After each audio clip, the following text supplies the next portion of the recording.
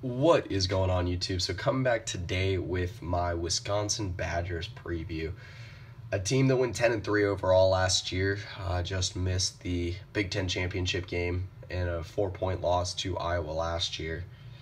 So trying to get back to the Big Ten championship game where they were in 2014, obviously got railed there by Ohio State, and that 59-point loss, if any of y'all remember that. I'm assuming most of y'all do.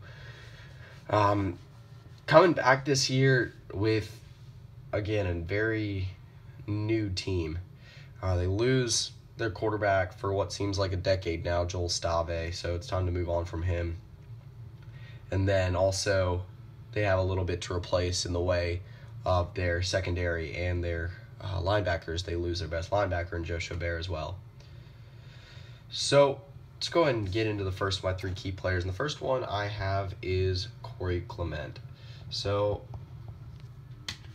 expected to be a star last year, some said reincarnation of Melvin Gordon or just the next breakout star in the Big Ten. And injuries kind of derailed his season last year. What was actually a pretty good backfield for Wisconsin last year has kind of threatened his starting position. Dare Ogunbowale, I think that's correct, is a guy that I think is ready as anyone to take over that starting spot, and definitely could. Had a good season last year, and I don't think Wisconsin's offense would really miss too much of a beat if he started. But I mentioned this in my previews. I think Corey Clement will be a tremendous player this year, and I think this will be his breakout season he was supposed to have last year. So my second key player is Bart Houston, presumed starting quarterback for Wisconsin. Him and Alex Hornibrook are in the competition right now for the starting quarterback for next year. As I mentioned before, Joel Stave will be gone from Wisconsin's quarterback spot. And this is a team that will need an improved passing attack. I'll get more into that later in the video, but Bart Houston coming back as a redshirt senior, kind of a bigger guy, definitely has a decent arm, and I think he could have a good year if Wisconsin's wide receiving core gives them the support that I think they'll need. Jazz Peavy and Robert Wheelwright, I believe, will be the starting to a wide receiver for Wisconsin. He'll probably most likely have a running game to work with, so if he's solid, then Wisconsin's offense should have a very nice balanced attack. So my third key player is Chikwe Obasi, maybe the most experienced player along Wisconsin's defensive line. This will be a very new-look defensive line for Wisconsin. After losing Arthur Goldberg, I believe he was dismissed from the program in March. But he will be starting alongside Jeremy Patterson and Connor Sheehy, most likely. Sheehy a returning starter. And what will be a different looking linebacking core. As I mentioned earlier, Joe Schobert's gone, and it's up to, I would say, Jack Seachy to be able to replace him. Seachy was a very good linebacker last year, proved his versatility pretty well, and a name to watch out for also TJ Watt, JJ's little brother, at the outside linebacker spot. So get into my two X factors. First one is replacing the secondary, and mainly at the safety spot, they do lose quite a bit. They lose maybe their heart and soul in the secondary with Tanner McAvoy, the old converted quarterback. But I do have a faith in a few of their players in the secondary. Dakota Dixon should step into the strong safety spot with no problem. Leo Musso, fifth-year guy returning, so he's got some experience there as well. And then I think a big player to watch out for in the secondary, Derek Tyndall, should be a good leader at cornerback for them as well. So if they can, it's not really improving the secondary as much as it is just replacing it. Their secondary was pretty good last year. They might have had the best duo of safeties in the Big Ten. But it's avoiding too much regression that's going to be the big thing for Wisconsin. They had a pretty good defense last year.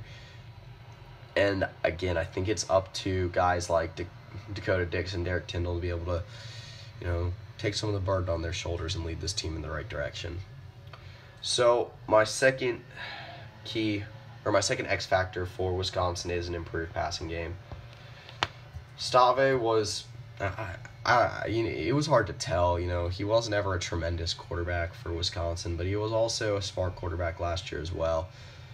I mentioned before Bart Houston is most likely the starter. If you wanted to go with a long-term option, Alex Hornibrook would be the guy, only going to be a sophomore, but Bart Houston, the more experienced, I'd say guy with the edge to start right now.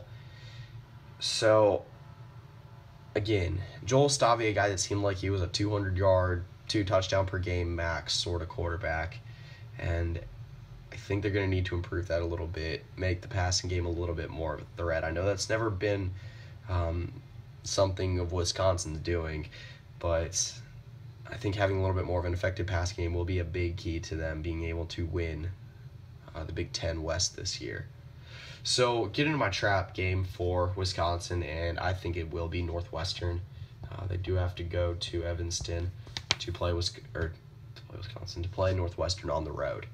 It is their toughest road game to finish out the season. They do have a road game against Purdue later, but this comes 2 weeks after they have to face Iowa on the road, and then a week after Nebraska. So it could be a team that's, I don't know if they'd be looking past Northwestern, because that stretch of 3 games will probably be the 3 best teams beside Wisconsin in the Big Ten West, so I don't think they can overlook any of those games. But at the same time, you also got to figure that Northwestern will be the game that they're thinking least about throughout that stretch. Northwestern, a very tough team to beat at home. Granted, a team that seems to get worse a lot of the times as the season goes along. Or not get worse, but at least regress a little bit. It seems like they always come out of the gates firing. And Clayton Thorson will return for another year at Northwestern, so it will probably be a pretty good Northwestern team again this year. They've been a team to be reckoned with for the last 2-3 years, so again, a game you just can't look past. So my biggest game is the Iowa Hawkeyes. Like I said, the game that decided the Big Ten West last year, and an Iowa team that's definitely going to be good again this year. They return C.J. Beathard, they return Jordan Canzeri, they return Des King. I've mentioned these names a lot. They return a lot of players from last year's Big Ten West championship team. Now, Wisconsin only lost by, again, 4 points last year. It was a very close game. If Wisconsin's offense can be at least a little bit more effective this year, that'll be a different game. Iowa played a lot of close games last year, and I think Wisconsin's very close to getting over that hump. This is going to be, in my opinion, the deciding game for the Big Ten West. I do think Northwestern and Nebraska will have something to say in who wins, but I do think it's a 2-team race right now at the top between Wisconsin and Iowa, similar to last year. Northwestern was up there too, but anyway, getting into my record prediction for Wisconsin, I see a 10-4 season coming up. If you saw my Big Ten West predictions, and you saw that I actually had them winning the Big Ten West even with a tough schedule. I think it's Wisconsin's year.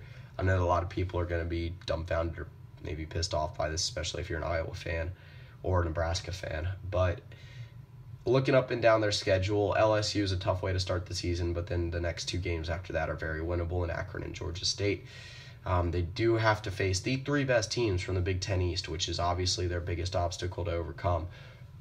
But I still do think this, shoot me for saying this, but I feel like this is Wisconsin's division to lose. I think Iowa last year was kind of a Cinderella story. I think it's going to be a little bit different for them with the target on their backs, and I think Wisconsin's used to being the favorite out of this division.